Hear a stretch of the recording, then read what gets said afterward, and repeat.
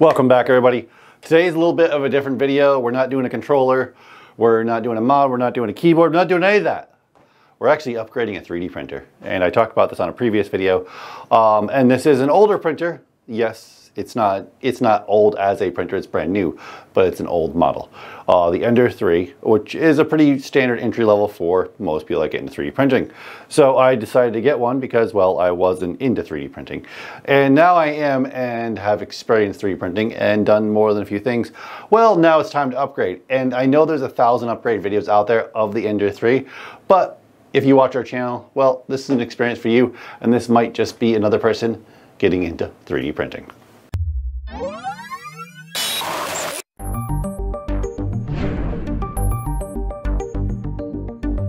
Okay, so now you're probably wondering, what are we upgrading?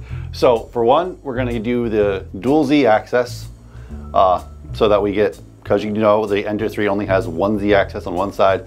This causes a little bit of an imbalance and can cause a little bit of a wobble and can screw up your prints at times. We're also going to do a glass bed. That way prints are like dead flat and will come off the print bed really, really easy. We're also going to do the Capricorn Bowden tube upgrade along with the full metal housing and replacing all the springs, because shortly after getting this printer I found out how many times you have to re-level this bed, and then someone said on the Reddit the only thing you do with the springs that come with the Ender 3 is throw them in the trash. So yeah, and I also printed off a number of my own prints. I actually printed these out myself, and these are actually just bed level knobs, and I figured why not, because it kind of gives it a little bit of a white aesthetic. It's like a two-tone kind of aesthetic. I don't know why I went with white. I just had a bunch of white filament, so what the hell. And this little thing, that's just a knob for the extruder. And these are just V covers. So if you don't know, the aluminum housing has little V slots that hold everything in place. The ones you're not using, you can cover with V slots, these little things.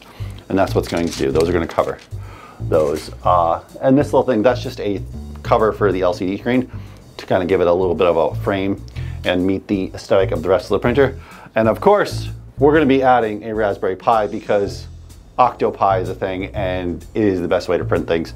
So we might not be showing you that step on this video. It might be a future video, but if not, there's plenty of videos out there to show you how to set up Octopi. So we're going to be adding that. All right, first thing we're going to do, we have the 3D printer on. We are going to get the hot end hot so that we can remove the filament that is in it at the moment. And then we are going to take out the old Bowden tube and replace it with the new one.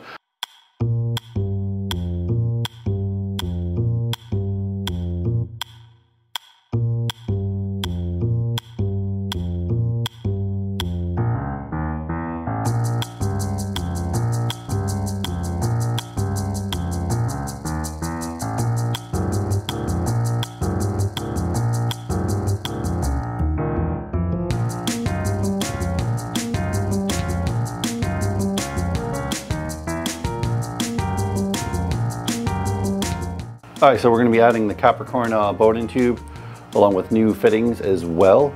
And we're also going to be replacing the entire extruder to a metal extruder.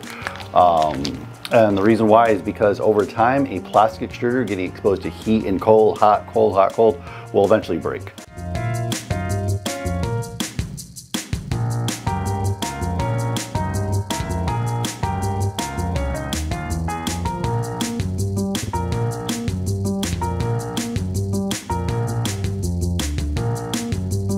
Okay, so now that we've completely removed the stepper motor for now, so we can add everything back together, we're going to be replacing it with completely metal housings by Creality themselves.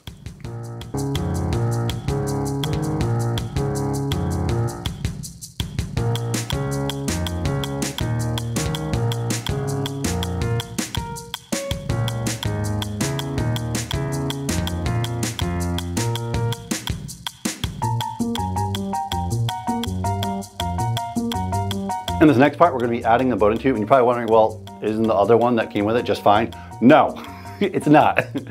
This is much more durable. It'll last a whole lot longer, but it does come with like enough to do 2 printers pretty much. So you do got to cut it to size. And one thing I want to point out, as you'll see here in a second, it has to be cut very flush, as flat as you can get it.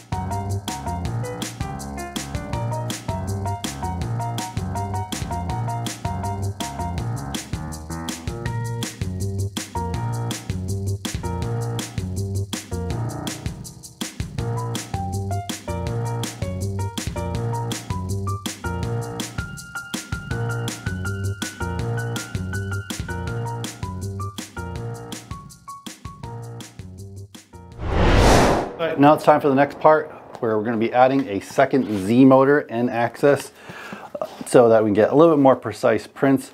Is if you notice, the Ender 3 only has one side supported. That isn't great. One side could become slightly lopsided at times, or it could really set off your bed level. So we're adding a second motor, a second Z axis, and second supports to have even more precise prints.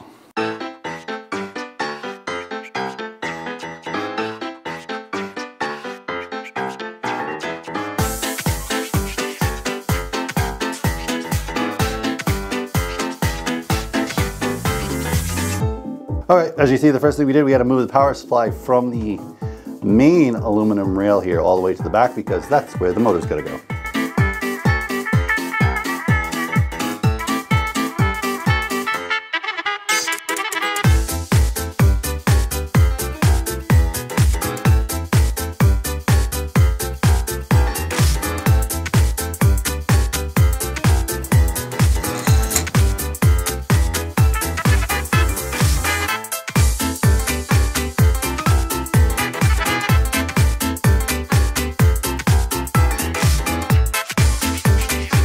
Now it's time, let's add the gantry back on, the top gantry, to seal it back up.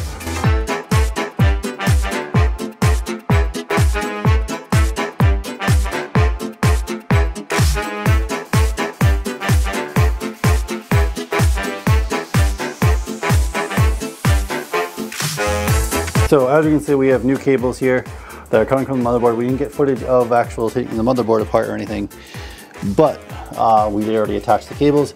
Now it's just a matter of putting the plate back on the motherboard and hooking them to the stepper motors.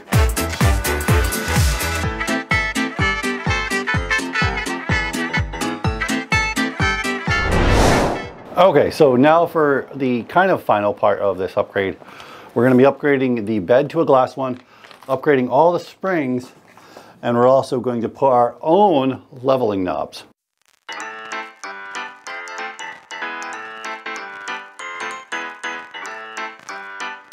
See these springs?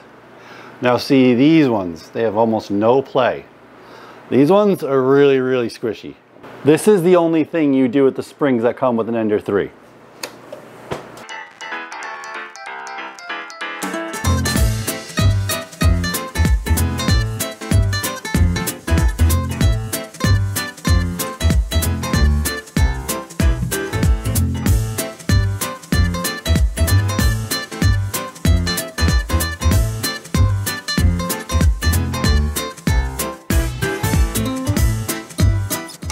As you can see right here, we are taking the LCD screen off. And if you've noticed, we've already added a mod to the LCD screen, a cover, because it doesn't come with this cover. All your wires are exposed. So now we're going to add the Raspberry Pi.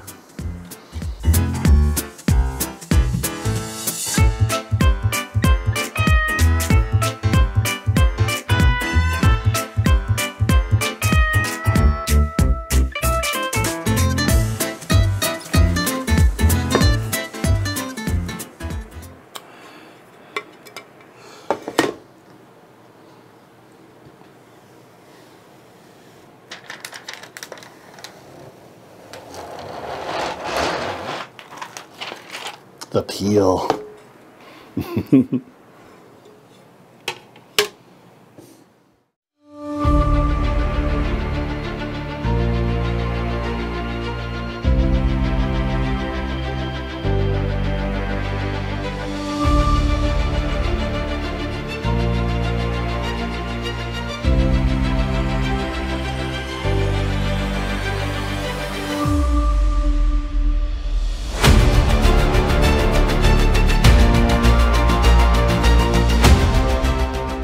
As you can see, we have all these upgrades up along with some aesthetic upgrades or customization, whatever you want to call it.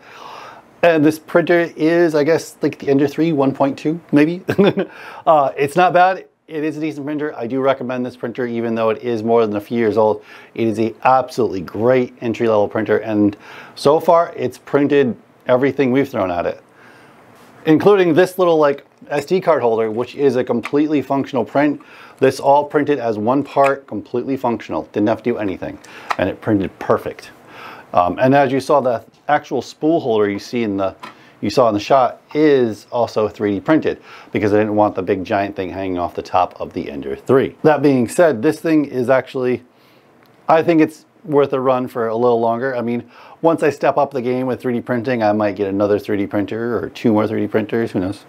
But I do want to get faster 3D printers.